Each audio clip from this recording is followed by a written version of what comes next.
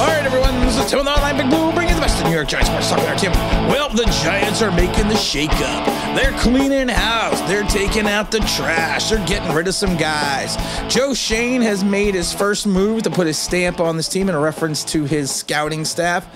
He, of course, has fired both the director of college scouting and the senior director, I should say the senior personnel director, and Kyle O'Brien. We're not going to talk about Chris. Chris, of course, is the director of college scouting. He's been around for a while. I don't even want to say his full name because it just makes me sick, because he's been around there forever and he's basically helped destroy this team. But both of them are gone. And I do find it interesting that both were seated next to each other with other guys that they're referring to as key influences of the second room of the war room during the draft. It's time to move on from these guys because they're Gettleman guys. Chris had been with the organization for 13 years, started as an area scout, and then he was promoted during Gettleman's first season in 18. Ken O'Brien, he was added 14 months ago, worked for the Lions. I didn't know I think he was he's the son of the former Giants team doctor. I didn't know that. But these are guys that, you know, well, Chris more than Kyle, but they've been involved in the process of picking players and deciding on players.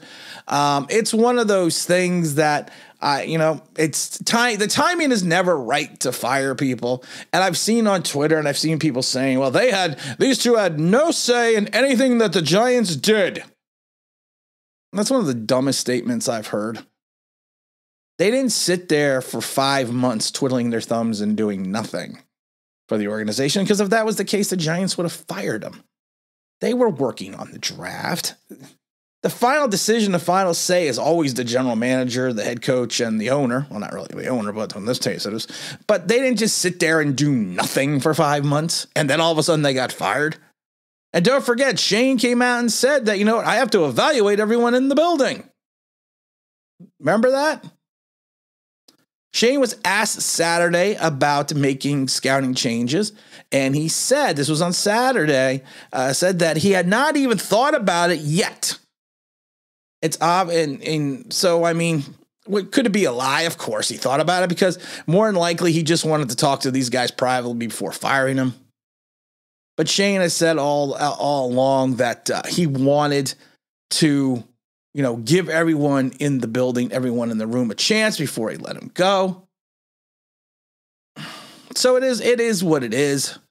I mean, it's not, what the funny thing is, it's not an uncommon move for this to happen. This is the type of move is expected, excuse me, I can't talk today, to happen. And it's not uncommon for new general managers to fire the previous guys and bring in their own guys. Some people are saying that the timing makes sense because the Giants were midway through the scouting cycle and Shane didn't want to disrupt things. I honestly think I personally think it would have made more sense to whack the guys immediately, especially these two, because you have an opportunity to start anew. You have an opportunity your scouting information is still going to be there. Your scouts are still in place. You're just removing the two guys who basically are helping running the show. And we hired someone from Philadelphia. Remember, Brandon? We hired someone from Philadelphia to come in and kind of do the same thing. So why not move them in the process? You were halfway through the process. I understand that, but there was plenty of time to move your guys into the cycle. I get it. I get it from both regards. Because if you take a look, at the 18 draft, only Saquon Barkley is left. So, it was time to move on from these guys. It was time to move forward. Only 5 of the 10 picks from 19 remain on this team. So, you got to give Shane credit for making the move swiftly. Like I said, my only thing was I would like to have seen it done a little sooner. Get out the information, because of the fact that this is the problem. This is the problem I'm going to tell you right now. If all these picks fail, let's say a lot of the picks fail after the first round. Let's just say for argument's sake, the picks fail. They're going to blame these two guys. And I think that's, in some regards, could be a reason why Shane kept him around, because it also helps him buy him another season while he gets his guys in place. Because he'd be like, well, those weren't really my guys making the picks. Those weren't my guys scouting. So it's an astute move in some ways, but like I said, I've always believed that if you're taking something over, you're doing something new, you just take out the trash. You just get a big broom and wipe everyone out. I remember when they hired Schoen, the fans were complaining they were keeping the scouting personnel. And why doesn't he fire him? And now everyone's saying it's the greatest. Schoen, you need, Mr. Joe Schoen, I'm gonna speak directly to you. You need to enjoy these moments. Because right now you have carte blanche. You can do no wrong. You could fart on a snare drum and people right now would say it was a symphony, the fan base. So enjoy this. Because I'm going to tell you this right now, you have carte blanche until the season kicks off. And if you guys go 0-4, they're going to be calling for your head. Because I refer to it as the definitive Giant fan. Right now, the Giant fans definitively think you can do no wrong. And then once things start going south, and we know it's going to go south. We all know it's going to go south. It's not a secret. The cupboard is bare. But once it starts going south, the definitive Giant fan is going to tell you you need to be fired and you're doing everything wrong and you should have fired these guys from day one.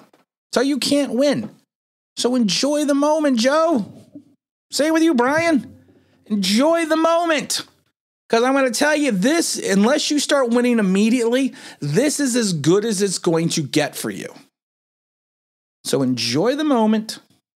Do what you need to do to make this team, this organization, and this franchise successful. And I think getting rid of these, taking out the trash right now, you're heading down the right route. You're heading in the right direction. Kayvon Thibodeau and Evan Neal, two fantastic picks in the first round. You potentially have found two day one starters in the first round. Anything after that's going to be gravy. Enjoy the moment, because you know what? I've said it before. One of my favorite scenes in Crash Davis is Nuke LaLoosh comes off the field after he's striking out the side, and you know he's extolling his own virtues in the dugout, and Crash is looking at him, and he starts belittling him and berating him.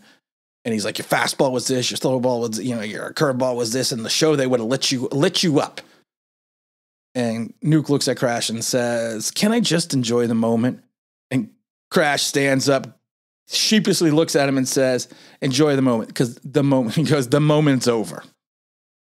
And that's what this is going to be. This is a moment in time. It's time to get to work. And again, this is Tim with Online Big Blue, bringing you the best in New York Giants sports talk entertainment. And as always, if you could if you subscribe, if you ring that bell, you know what it means, that'd be awesome.